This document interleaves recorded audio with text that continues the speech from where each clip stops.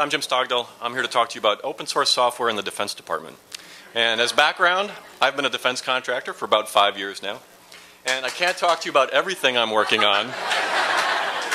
But I would like to talk to you about why I advocate open source software in the Defense Department and government in general. And the reasons are a number, but mostly what I'm hoping for is that government will not only consume open source software, but begin to produce it in a very broad community that extends outside of its own boundaries. And I'm not the only one advocating open source software in defense. I know you can't really read this, but the US Congress has just written it into a law to advocate for it. And what they're really interested in is interoperability, less dependence on a single vendor, flexibility, those sorts of things, and especially lower cost. I think those are good things, but I think there are deeper, more interesting reasons that make this an important thing to pursue. And I haven't talked about this publicly because people think I'm crazy, but I'm doing it tonight. But let me just give you a little bit of context for it before I dive into the reasons. So during the Second World War, our defense acquisition system became very centralized as part of the general mobilization at the time.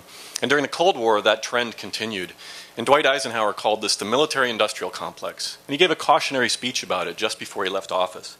And during that speech he said, "Until the latest of our world conflicts, the United States had no armaments industry. American makers of plowshares could, with time and as required, make swords as well. But now we have been compelled to create a permanent armaments industry of vast proportions." He went on to say, I got a little ahead of myself. He went on to say, "We should take nothing for granted. Only an alert and knowledgeable citizenry can compel the proper meshing of the huge industrial and military machinery of defense with our peaceful methods and goals so that security and liberty may prosper together."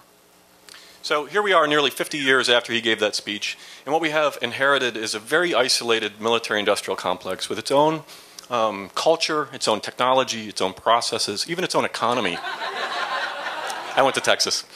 And inside the circle you find things like CMMI, systems engineering, top-down planning, and frankly a almost nationalized industrial complex.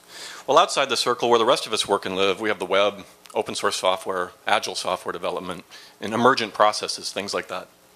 So inside the moat where government lives, they and their contractors don't always get along very well. And in fact, it's sort of a suboptimal Nash equilibrium, a prisoner's dilemma writ large, where nobody ever gets what they want, and they're always kind of pissed off about it. Which brings me back to why I advocate open source software in defense. Open source software is a culture virus. It's a zero-day exploit of the membrane that separates us from our government, and it carries with it alternative cultural norms. Policy is dictated, but culture emerges in an organization. And open source software can trigger that cultural emergence as community participants find their perspectives, their worldviews, and even sort of their psychographic profiles spliced in with those community norms.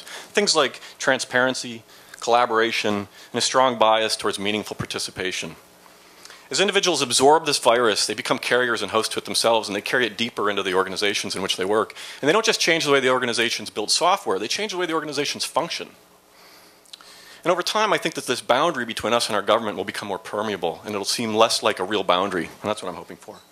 Now, the communication pathways through that boundary will be established in two directions. They won't be one directional. So if you participate in one of these conversations or one of these open source communities, don't expect that you'll be unchanged in the transaction either.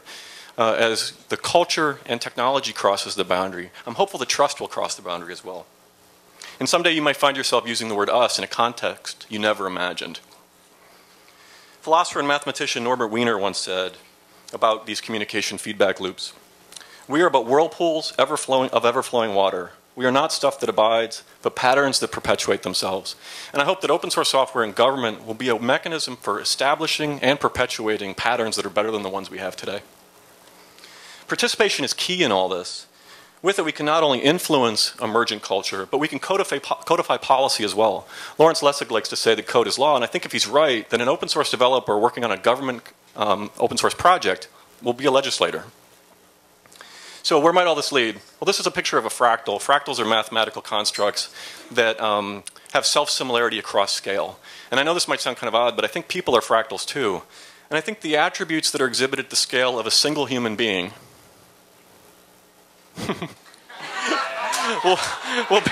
will be exhibited again at greater scale when groups of like-minded people come together. And I think, again, at even greater scale, as our government and the departments that make it up begin to adopt a different persona, one that engages differently in the world. And anyway, that's my plan. I hope you all are like, thank you very much.